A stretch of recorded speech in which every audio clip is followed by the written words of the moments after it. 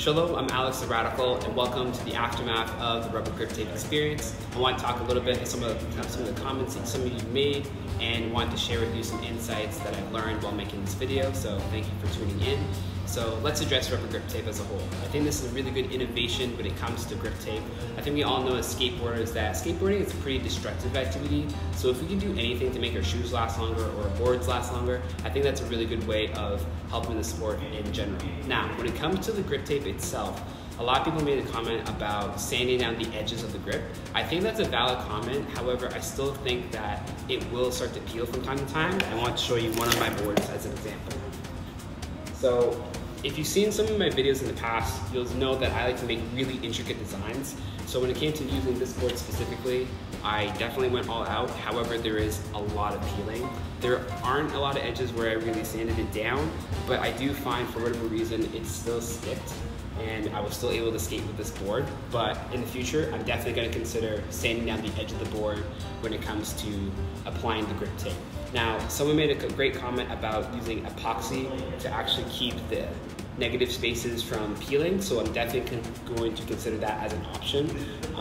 This is definitely something that I like to do for my skateboards. In some of my other videos, I've talked about making grip tape designs. I think a lot of the time we're marketed boards that basically have a graphic on the bottom, even though they always get scratched out anyway. So I think it's more personable when you actually make a design for yourself, because it's something that you put your time and effort into, and something that you're gonna see at the end of the day, as opposed to this real graphic that got scratched out. So there's that. The second thing I wanted to address was this idea that somebody made a comment about gimmicks and how like you can try all these gimmicks but you end up going back to a regular skateboard. I agree, and I also disagree. I think it works in some situations, and in others you can share some little bit of innovation. I think though this board is an example of an actual gimmick. So I found this board at a Valley Village for $13.49, and there's a reason for that. I found out this company tried to make an aluminum skateboard to be a lot more durable for skateboarding, but clearly they didn't do a lot of testing in the market to see if this is actually gonna work. The specs of this board don't actually make sense when it comes to skateboarding. I think they had some really interesting ideas, like having this rubber bumper, but when it came to actual execution, they definitely were not hitting the ball out of the park when it came to this. I mean, even look at the trucks. I started to ride these and the wheel actually cracked. So you know that they probably just made this really cheaply and thought, oh yeah, we're gonna make a bunch of money from this, and completely failed. So there's that. I think this is an example of a gimmick, is when someone's out there is like, I'm gonna make a lot of money from skateboarding, let me try to make this, but they don't actually do any research to figure out what skateboarders actually need. I do think, however, this is an interesting innovation when it comes to skateboard technology. This rubber bumper is the idea that it's gonna probably prevent razor tail, and I haven't seen any other companies really innovate on this except for two. The first one is called Pro-Tip Technology. They're actually from Sweden, and they tried to make a thermoplastic material that basically allows the tail to not wear out as quickly. But after doing some digging, I found that they actually just sold the rights to some company in Brazil, so now they really only manufacture in Brazil, and I guess it's really popular there. But I think it's something that skateboarders actually need, because think about it, a lot of times when we do hit the ground or just hit the edge of the board against like a wall or something, this is the one area we actually need to pop for a lot of our tricks. So they were onto something here, but maybe they were just way too ahead of the curve and didn't think about the fact that it needs to be flush with the rest of the wood, or in this case aluminum. So there's that.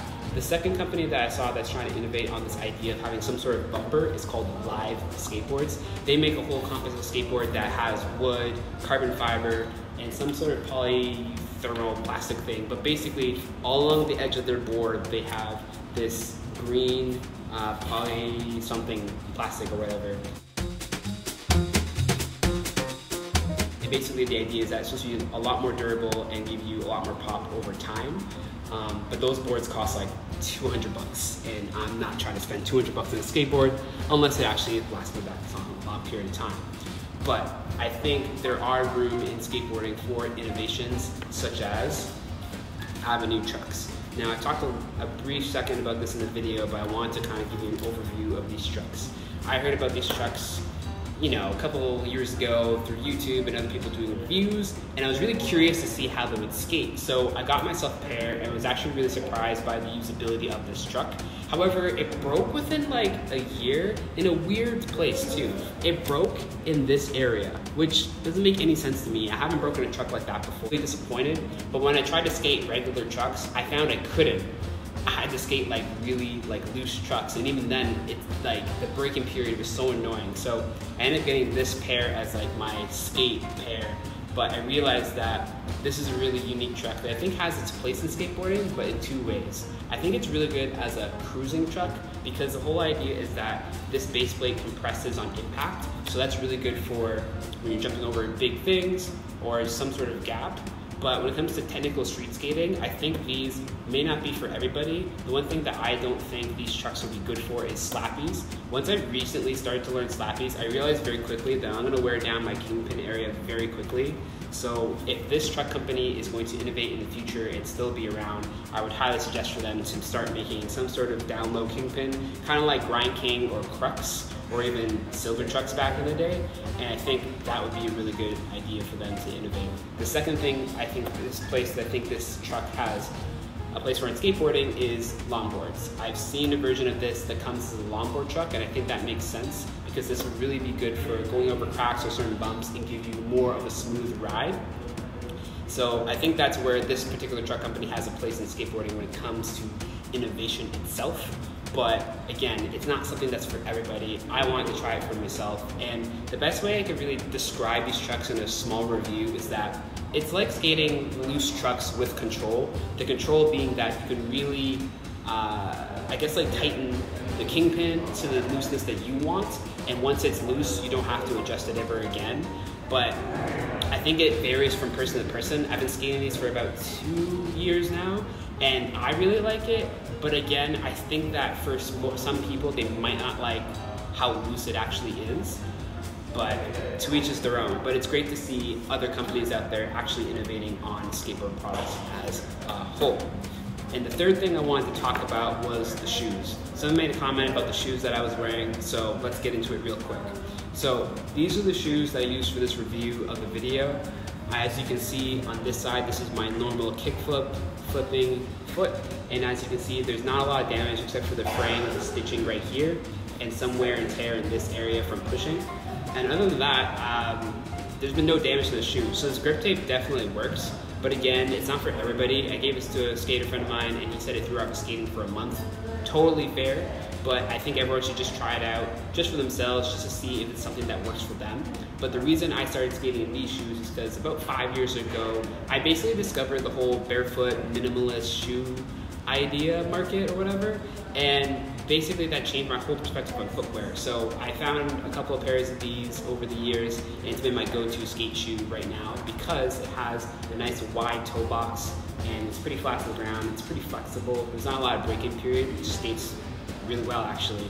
But the reason I skate with this and not normal skate shoes is because most skate shoes unfortunately have a very narrow toe box, and that's actually what causes bunions and foot problems as you get older. So when I discovered this whole idea, I realized, I think skateboarding needs a shoe like this. So I'm doing a little side project. I'm working on making my own prototype shoe, but that'll come out in the future. But this is definitely something we need in skateboarding. We're the one sport that uses our feet all the time, and yet our shoes are not designed very well to respect our feet. And so this is an example of what could be done in the future. I did want to show you some bonus shoes. So I do a lot of thrifting, and I find a lot of barefoot shoes from time to time, and I can't believe I found these. So Adidas made a couple of barefoot shoes about 10 years ago, and they made this. So as you can see here is that nice wide toe box. It's pretty level to the ground, pretty flexible, and they originally designed this for running. And I believe that this particular model, it's about 4 or maybe 5 millimeters thick. It's thick enough that I can still feel the board under my feet, but not so thin that I feel everything if I jump, for example. Usually when I wear shoes, I wear footprint technology insoles because they're like literally the only shoe, the insole on the market today that catches all the impact and is really good for your feet. So that's why I'm gonna be wearing these shoes. But I couldn't believe I found this because the crazy thing is that this is actually a size 11. I'm a size 9. I do not understand how this fits me. It makes literally no sense, but this is designed for a size 11, yet it fits me. So it's clear that people of Adidas and anybody who's in that design market understand how to design a shoe, but there's a disconnect between usability and the actual design of the product itself. But I think this is a really good way to show that skateboarding can have something with a wide toe box. Now, again, this isn't a skateboard shoe, but this is a shoe that could be used for skateboarding, and I think is what skateboard shoes can evolve into the future. So there's that. And the second shoe I wanted to show you is this. This is the Lems Chukka shoe. I found this a while ago, and I tried it on in person at a store in Toronto called the Cool East Market, and this specific size is a 9.5, and I actually got this for my birthday, and I was really surprised. Oh my gosh. No freaking way! No! Oh my gosh! They got me shoes. They got me shoes. I've been looking at these. Oh my word. Thank you all. It's a really nice shoe. This is something that I really wanted to skate. It has a nice wide toe box. It's pretty level to the ground, and it's pretty well made. Now, this shoe is definitely something that could be made by other brands out there, but it's not.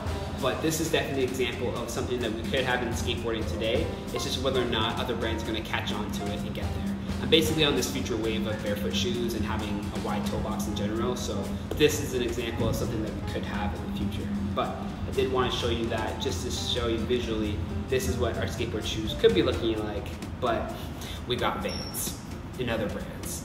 But yeah, those are some of the insights I want to talk a little bit about when it comes to rubber grip tape and the video that I made. I'm working on some other videos as well. I had a pretty crazy summer. I actually broke my collarbone and I was off for 2 months. So I wanted to make a video talking about my rehab and recovery and my mindset when it comes back to engaging in skateboarding and how I'm gonna skateboard. I recently turned 30 years old, and I really have to think about how I'm gonna skate and what I'm gonna skate and what does skateboarding look like for me in the future. But that's pretty much it. Thank you for watching, and I'll see you in the next video.